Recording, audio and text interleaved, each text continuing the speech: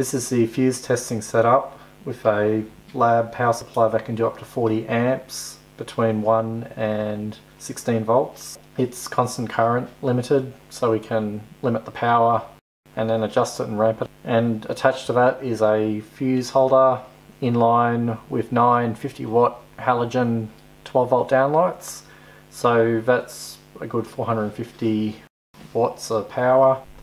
And the multimeter is just for measuring the temperature of the fuse when I remember to do it.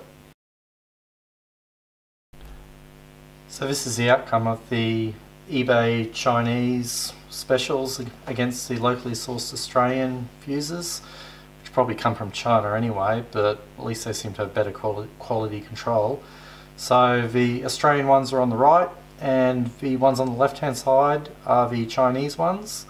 So what was quite noticeable was the plastic on a lot of the Chinese ones melted really easily, and they seem to get considerably hotter in order to get them to blow. Not a good thing having melting plastic, obviously. So in conclusion, I will never be buying fuses off eBay again. I'll stick to somewhere where there's data sheets.